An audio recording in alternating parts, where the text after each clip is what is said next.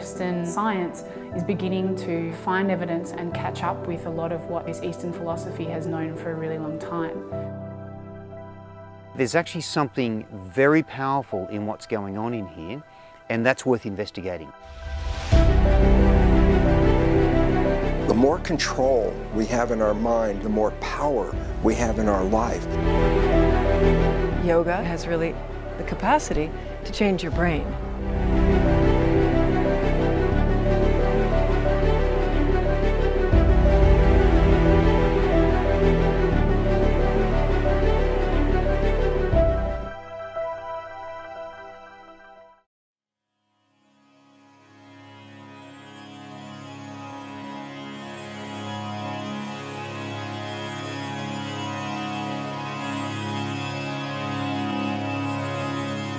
I think there's four components that really make yoga what it is.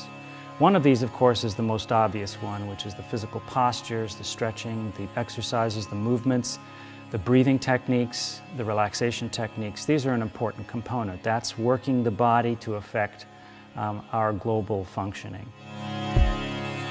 Another critical area is the idea of self-regulation. The ability to control our internal stress response, to control our emotion response. This is basically reflected as resilience to stress and equanimity in the face of emotions, and that leads to a psychological self-efficacy. Another really key area is the cultivation of mind-body awareness.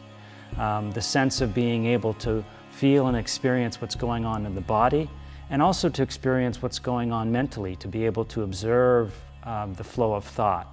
And this kind of cultivation of mind-body awareness leads to an increased mindfulness that can change behaviors in a very positive way. And then the final component, which is really reflecting the traditional origins of yoga, is the idea of experiencing these deeper states, these spiritual states, if you will, transcendent states. Even if they're short-term, these kinds of experiences that you get in deep meditation can really be transformative for people and bring them to a positive lifestyle, to have them gravitate towards positive goals in life, to improve and enhance their life meaning and purpose.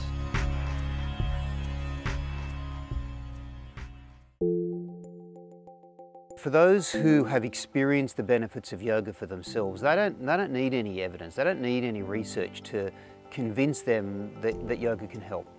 However, there are others who do like a little bit more of a robust, scientific, systematic way of looking at what's actually going on rather than, the anecdotal evidence that so many people give.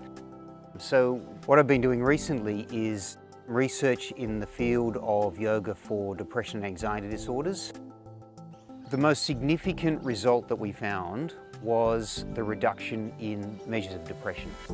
So we compared the group of people who were doing the yoga practice, it was done over 6 weeks, and the control group was continuing with their regular treatment. And we saw a significant difference between the two groups. We saw a 33% reduction in the group of people who were doing the yoga practice. We saw a significant reduction in scores in anxiety, in overall psychological distress. We saw an increase in resilience. That's a really important measure in mental health. We saw increases in the frequency of positive experiences that people were reporting, and conversely, a reduction in the frequency of negative experiences.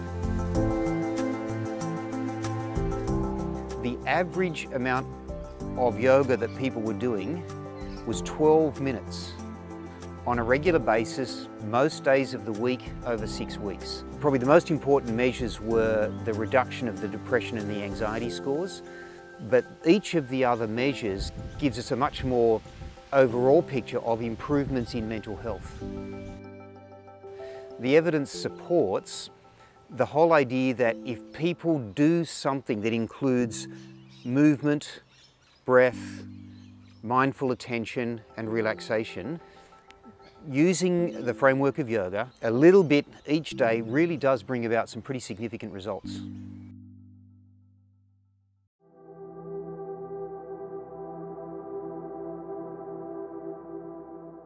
The most important scientific principle on which the whole philosophy of yoga rests is prana, with space. I'm sure you've heard this term very often, give me some space. Yeah, but actually we need to create that space in the body. We need to create that space in the mind. So when your mind is clogged with thoughts, you need to flush them out, remove them. And that's what meditation is all about, to empty your mind. Similarly in a body, when we are doing asanas, what are we doing? We are stretching out the body. We're creating that much needed space. So we need to give this intercellular space. And when space is there, prana flows. And when there is prana, there is wellness. The most important thing that I see in terms of yoga on a physical level is to establish connections in the body. And the connections come through the channels in our body, which in yoga they call nadis. And what moves through these channels is energy and information, which in yoga they call prana and chitta. But physically, these channels are blood vessels, nerves, lymphatic vessels, acupuncture meridians, just to name the main ones. And prana is things like heat, electrical, electromagnetic, electrochemical energy flooding through the different channels of the body, and also energy-carrying molecules like glucose, ATP. Then, of course, information, or chitta, is the information that might flow through nerves, and also electromagnetic energy that flows through the body carrying information, and also information carrying molecules such as hormones, neurotransmitters, immunotransmitters. And so physically and energetically we have energy and information flowing through the body, and to enhance the flow of energy and information through these channels in the body, that's the most important thing to make yoga happen in the body. One thing I like to say to people is that yoga has obviously proved itself over tens of thousands of years, right? Yoga has had a chance to prove itself over time, but it is important for a lot of people to really have that belief in yoga, that they have an understanding of it from the Western scientific point of view and model.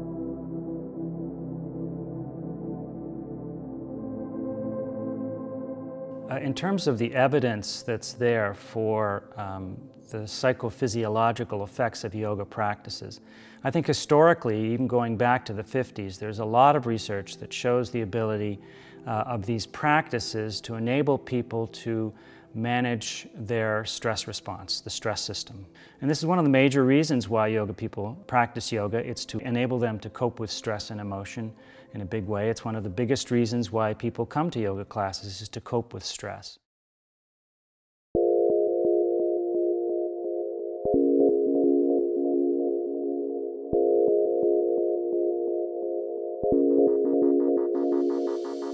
Breath is the most powerful tool that everyone has within their reach to bring their stress response right under their control. The most direct way of doing that is by taking fewer breaths within a period of time and trying to fill your lungs and expand your lung volume with every single breath, and trying to increase that as far as you can from one breath to the next. When we look at studies of people who perform pranayama breathing or yogic breathing, where they prolong every breath, so they breathe less frequently and deeper, we find that it's possible to reduce blood pressure by controlling breathing. Now, blood pressure is governed by the sympathetic nervous system, and the sympathetic nervous system is a messenger of the stress response. So you can see what we're doing to the stress response simply by modifying breathing. Now, within the yoga postures, as we go from one posture to another and we're creating a challenge that our mind has to constantly deal with. So if we're standing on one leg or our muscle is contracting and we're having to bring our thought right back, one of the things we can do to help ourselves is controlling breathing. Because as the prefrontal cortex, or parts of it, are working to redirect attention, we are also trying to get to grips with the stress response and calm ourselves down. And using breathing as a tool adds to this. So breathing plus the effort of regulating your thought both enhance the parasympathetic signal and bring the sympathetic nervous system signal down. And hence, Moving out of the yoga studio, this reflects on life in general. So when we are faced with a stressful situation, we remember to do exactly the same thing we did in that yoga room, which is control the breathing and redirect attention using our mind, using the parts of the prefrontal cortex. So breathing is an extremely powerful tool which can be applied both within and outside of the yoga room, but we can practice using it within every yoga posture.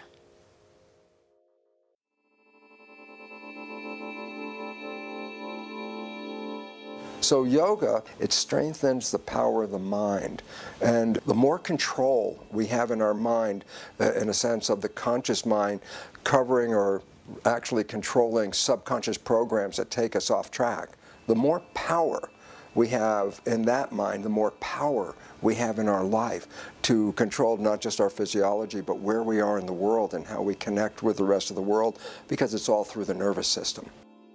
The biology that I teach, epigenetics, the new science, is all revealing that the mind is the ultimate control of our health and our biology. And we've been looking at genes as the issue. It turns out only 1% of illness is related to genes.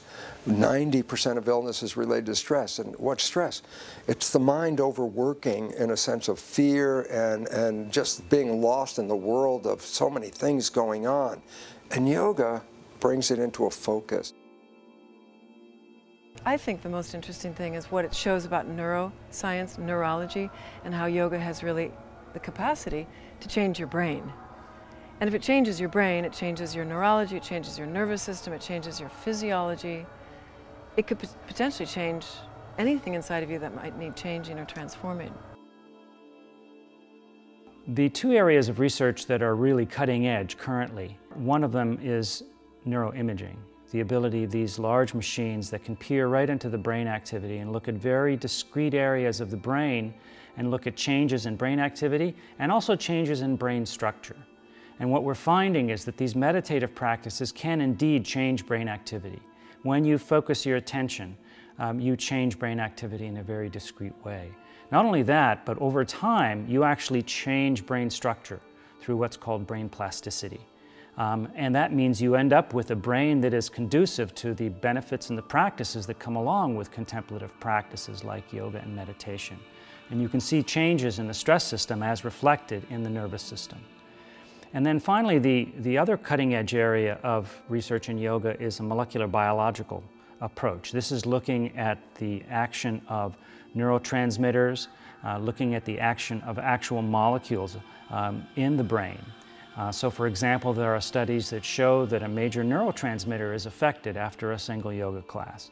And there's other studies that show that the expression of our DNA, the activity of our genes, is actually reflected as changing with these practices. And you actually change gene activity, you enhance gene activity that's good for you, things like immune response is improved, and you downregulate gene activity that is sometimes bad for you if you're under chronic stress, things like inflammation. So these are the two cutting edge areas, and they're bringing yoga into the biomedical modern world. We're starting to see that yoga is not just a hobby, not just something that you practice on the side. This is real biological stuff. You're really changing the activity of neurons in the brain. You're changing function within the body at the cellular and even the molecular level.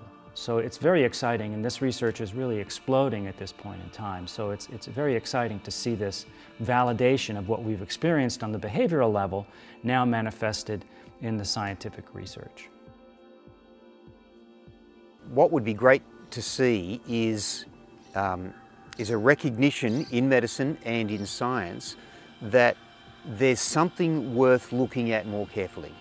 So I wouldn't say it's a simple, instant outcome that it would be great if medicine saw yoga in this way, but I think what's really important is that medicine and other research recognises that there's something in here that's worth investigating. There's an enormous amount that we can learn through conventional biomedical research on yoga. In fact, biomedical research itself is evolving to be able to allow us to peer into the body and the brain in ways that were inconceivable just decades ago. And so as this modern science evolves with things like I've described in neuroimaging, molecular biological approaches will allow us to use these tools to evaluate exactly how yoga is working. And that's fantastic. And that is going to proceed in an exponential way. Every week there's a new publication coming out evaluating some aspect of the physiological effects of yoga or on yoga as a clinical intervention. And I think one area that probably may not manifest in my lifetime is to look at some of the subtle things that historically yoga has been associated with. These are sort of the so-called subtle energies. In the field of complementary and integrative medicine, these have been referred to as energy medicine. There's a number of aspects of yoga that are hypothesized, the flow of sort of internal energy throughout the body. There's these energy centers, or called chakras, that are said to be there in the body that are affected by yoga practice. And we currently don't have the instruments that can really measure this energy flow or these energy centers, if they exist. And that is going to be difficult to measure. But I'm not too concerned about that, because what we're really getting with the biomedical research is what we really need right now, practically speaking. And that is the evidence to show that these practices have real and powerful changes.